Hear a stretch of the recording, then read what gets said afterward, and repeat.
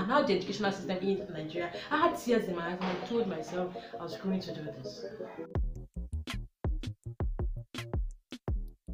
Hello and welcome back to my YouTube channel. I'm super excited to have you join me here. My name is Noye and I'm a Nigerian teacher. I live and work in Lagos, Nigeria. If it's your first time here, let me be the first to say welcome to my YouTube channel. If you're a returning subscriber, I'm super excited to have you join me again. Thank you so much for your love and for your support. And you all have made this happen. Thank you so much. I do not take this for granted. It's very well appreciated. So it's my first story time. I'm excited to be doing this and I'd like you to please sit with me, grab yourself a pack of popcorn and maybe a glass of water. No, a bottle of water would be fine because I think it's an interesting story, even if I say so myself.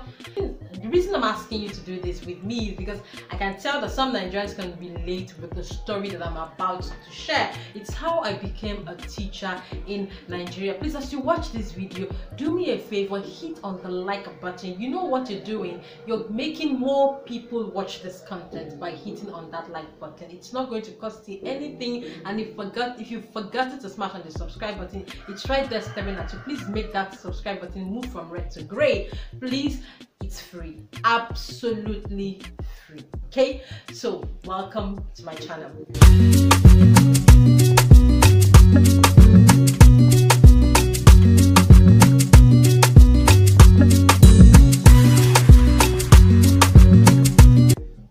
Start this way. A lot of people have asked me this question about how you became a teacher, why you went into teaching, what inspired you, what motivated you, what propelled you, what pushed you, why you in teaching. I see how passionate you are with the way you speak and with the way you express yourself. So why teaching? You could have gone into something different. Why teaching in Nigeria, for crying out loud? There should be something behind it. There should be a story that you may want to share with us. There may be a story that you would want to tell, and that's why I'm doing this video. I want to share a particular story that I want you all to please listen attentively to, especially if you can relate to this story. So once upon 8,000, I gained admission as a teenager into the College of Education Technical Akoka, Federal College of Education Technical in Akoka, Lagos, and then I got the admission to study computer mathematics education. So I chose that course, and there were about 6 of us in that department, if I remember very clearly.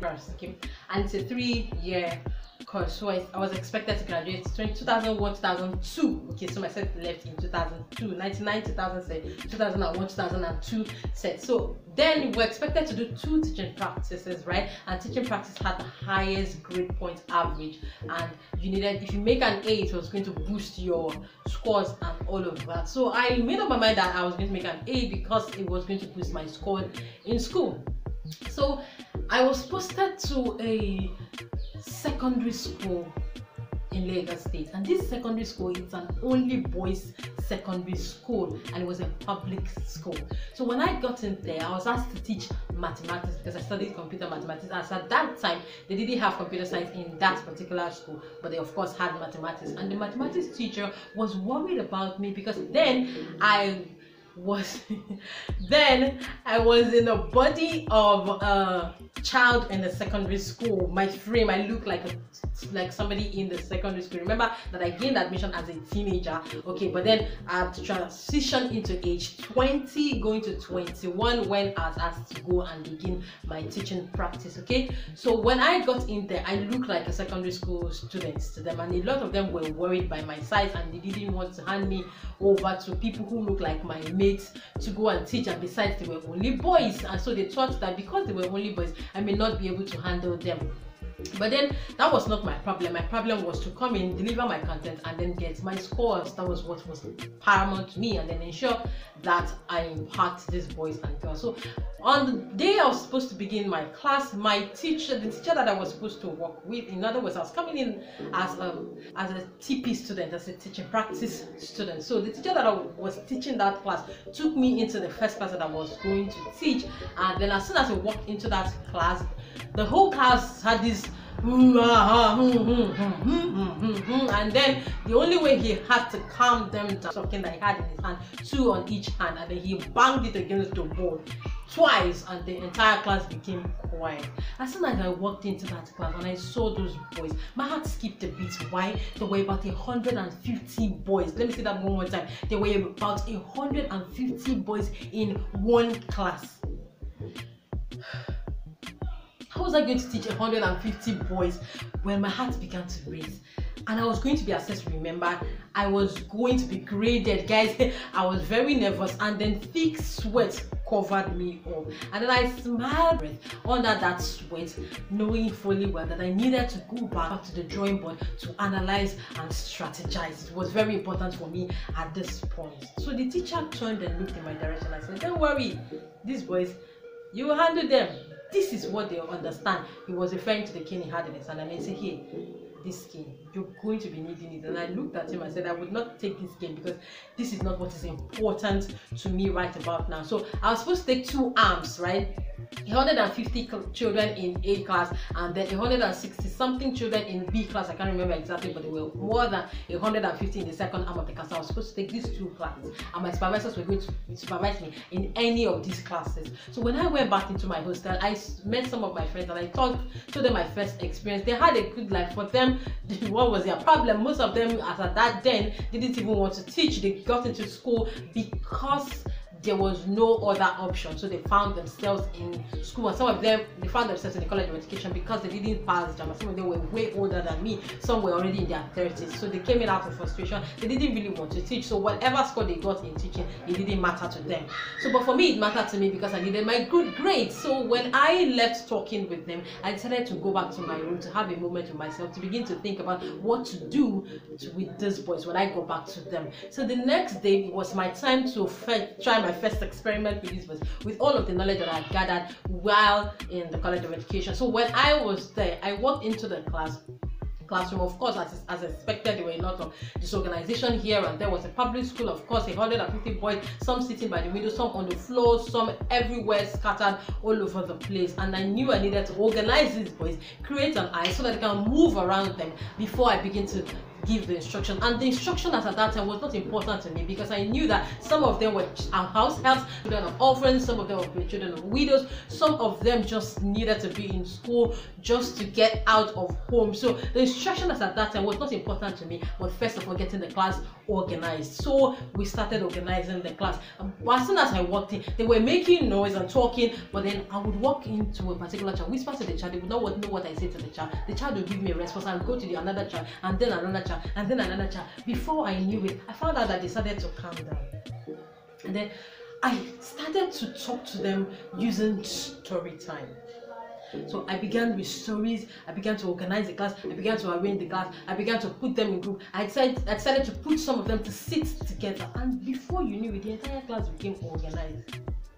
When I started my instructions, I could, instead of giving 20 sums, I would give 5, so that I can at least, first of all, gather these children before I began to teach them.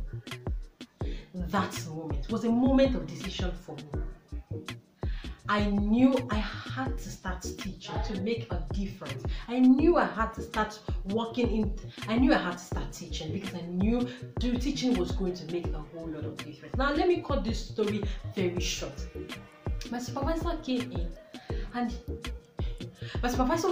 on a particular day, and she was shocked, perplexed, flabbergasted, and confused at the same time at how I was able to manage 150 children in one class. I was able to give them the instruction, mark their work, give them their feedback right in the class, and the entire class was that organized. And she looked at me and she said, I beg you for one thing.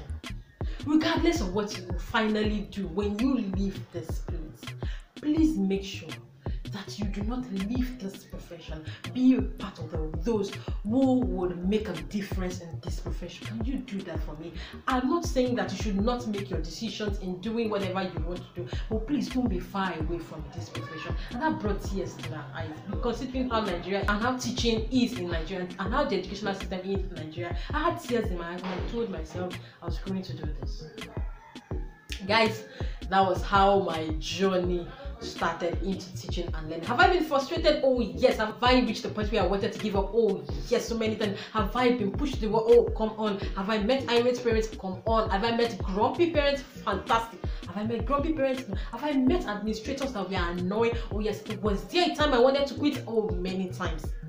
But when I remember this supervisor and the words she said to me, I told myself I was going to stay in this profession to make a difference, even if I leave the classroom tomorrow, I'm not going to be far from teaching and learning. That's if I leave the classroom. I'm still not going to be far from teaching and learning. So for those of you who have asked me questions on how and why you became so passionate about teaching and learning, this is my story. And every now and then I get feedback from these students that I've taught once upon a time. Some of them are in the university now, some of them are out, some of them have found themselves in different places, but I still get feedback from these children, and that gives me a whole lot of joy every time I get a feedback from them. And that is my story of how I started teaching and learning. I hope this has answered questions, about 5 different questions. So this has answered 5 different questions of what drives me into teaching, what prepares me about teaching, why did I go into teaching, why am I so passionate about it. I'm sure this has answered your question. And if you like this content, please give this video a thumb up. If you've not subscribed yet at this point, please, what exactly are you waiting for? Be kind and smash on that subscribe button, click on the notification bell. And if you're in Nigeria and you can relate to a story like this and you understand, and if you've been in an overpopulated classroom, let me know in the comment section. Let me know what your thoughts are, and let me know what your opinions are. What do you think about the educational system in Nigeria? What would you like to see change in Nigeria? On that note, thank you so much guys for watching. I'm happy that you stayed with me to this point. Until I see you in another video, stay blessed, be kind, and do the right thing. Bye for now. If you're new to my channel, click on the subscribe button, tap on the notification bell, like it, comment, and share. Thank you.